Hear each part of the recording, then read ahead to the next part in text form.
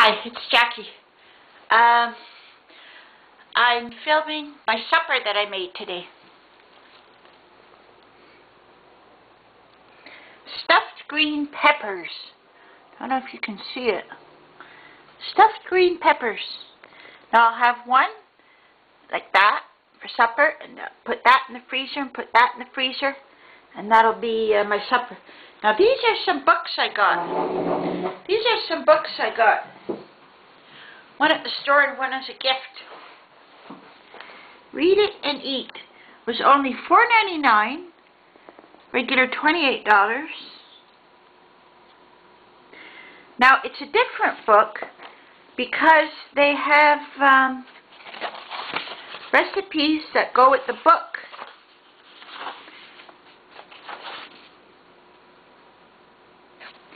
For instance, The City of Joy by Dominique Lapierre.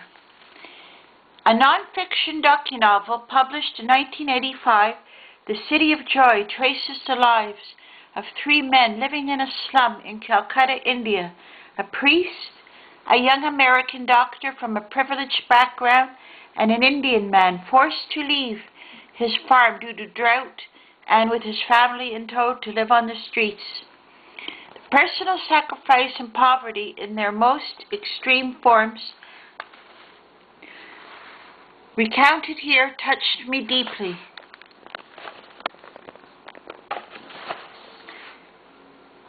And the human kindness and exuberance of the slum's inhabitants overwhelmed me, to say the least.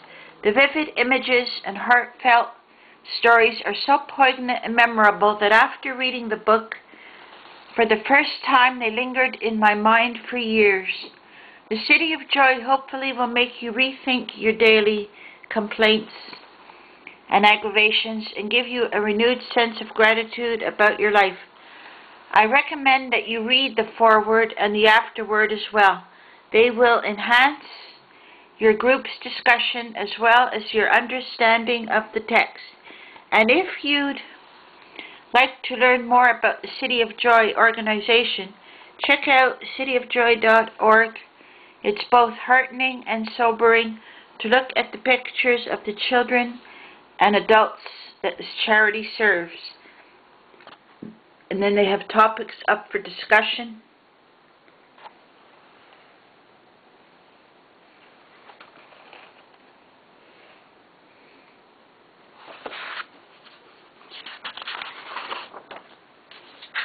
And then the recipes. An Indian celebration. There's a lot of celebrating in the City of Joy, despite circumstances that would lead you to assume otherwise. And Lapierre's descriptions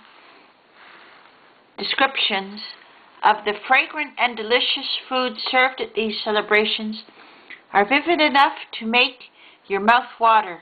Here's a savory Indian menu, complete with chapatis, the flatbread described throughout the novel. Chapatis. So they have the recipe, how to make it.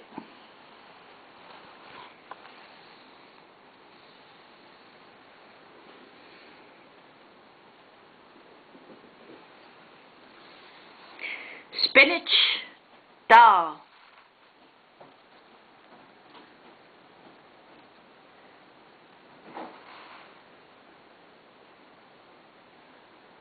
Well, that sounds good.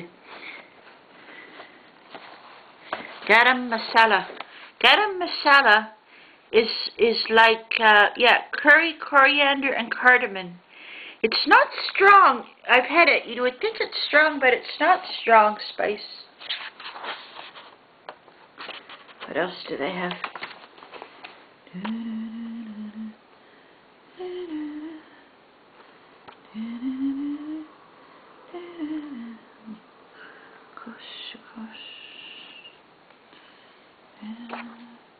So you see, it's all books and recipes.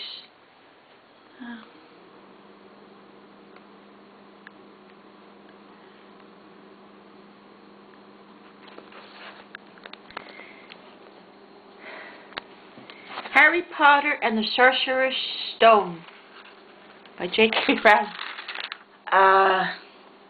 This seemingly innocent book, the first in the Harry Potter series, ranks number 7 on the most challenged lists for promoting Satanism and the occult, and also for anti-family themes. Despite such objections, I love the entire Harry Potter series, namely for its far-fetched setting and action-packed storylines, and I'm not alone. Judging from its phenomenal success, according to the BBC, the books in the Harry Potter series have been translated into more than 47 languages and have sold over 100 million copies. 49% of those sold in the United States. Harry Potter and the Order of the Phoenix sold over 1 million copies in the United Kingdom alone on its first day of sales, making it the fastest-selling book in history. In terms of the book's adversaries, I suppose we are dealing with the age-old powerful fear of witchcraft. Remember Salem, Massachusetts? The book is about kids learning to be witches and wizards. So the question is it simply fun and creative, or does it really promote Satanism? You be the judge. Let's take a look at what makes this book and the rest of the series so widely popular. And then they have the topics up for discussion.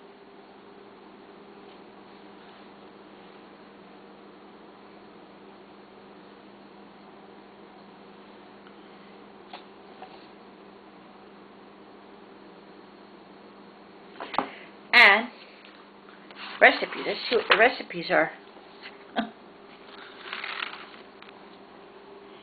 Dinner at the Leaky Cauldron. While shopping in Diagon Alley for your robes, wand, and other Hogwarts necessities, you may work up quite an appetite. If you decide to replenish yourself at the Leaky Cauldron, though, beware of shady dragon egg dealings and discussions regarding you-know-who. Cottage or shepherd's pie has been a traditional family meal in England and Scotland for centuries. It's also very popular in taverns and pubs. Many cottage pies.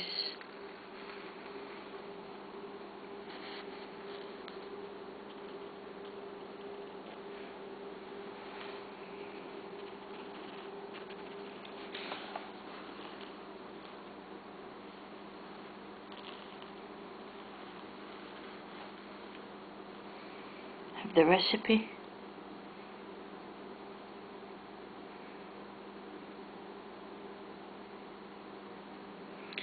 Crispy cabbage salad.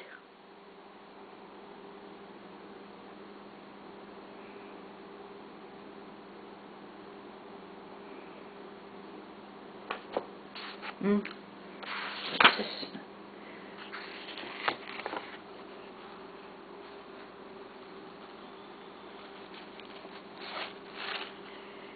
Hagrid's potent potion.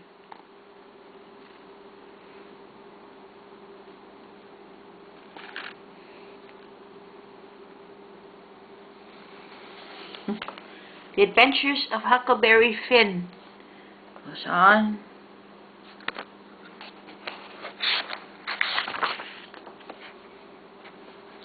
Topics.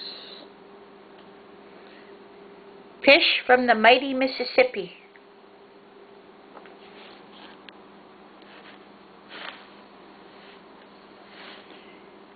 Riverboat catfish. And so it goes on like that. Now this book I have, my sister gave it to me. I don't know why she gave it to me. Grandma's best friend. She thinks of me like her grandma or something. It's both. And so that's me and part of my recipe books, everyone.